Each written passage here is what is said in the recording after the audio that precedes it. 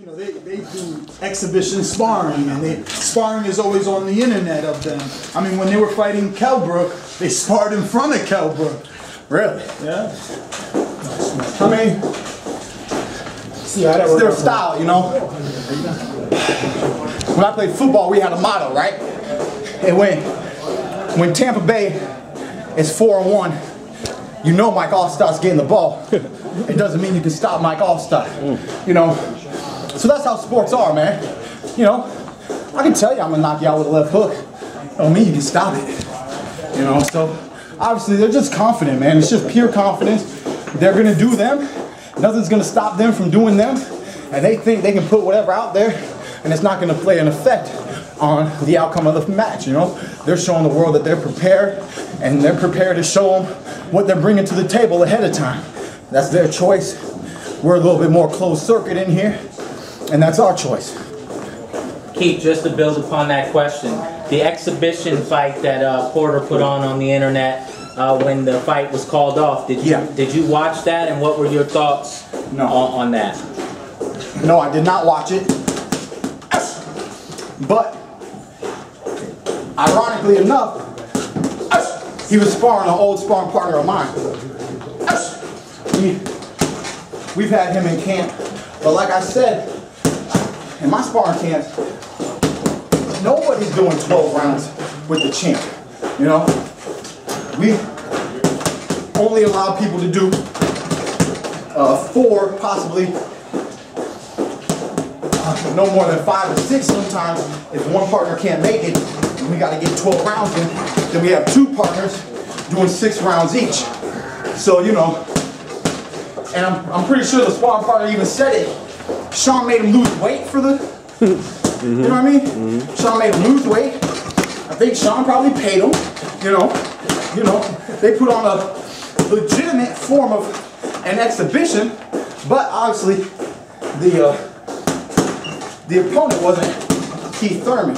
The opponent wasn't even in 12-round strength and conditioning.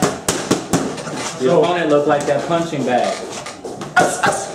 And then there you go, you know. So obviously,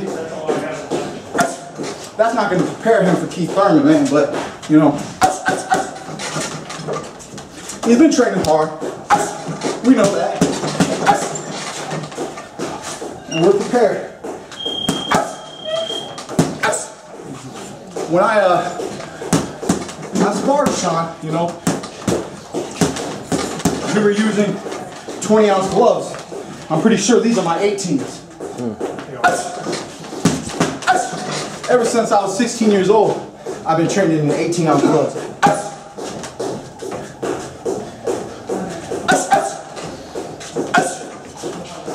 One, to protect myself, and 2, for the opponents.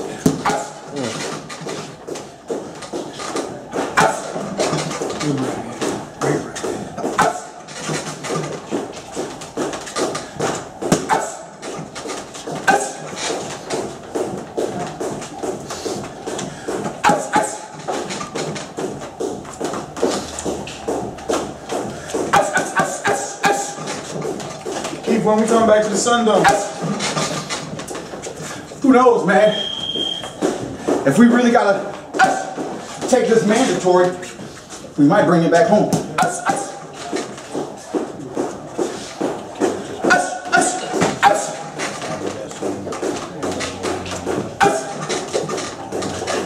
So when you and Kenny Porter, he do more talking than Shawn. Look, man. There's another reason why I want to get this knockout. I want to get this knockout, and then I want to look at Kenny Porter and ask him, did he feel it? Because the truth is, he don't feel shit. And because he ain't the one taking shit, he needs to cut that shit out. You know what I'm saying? But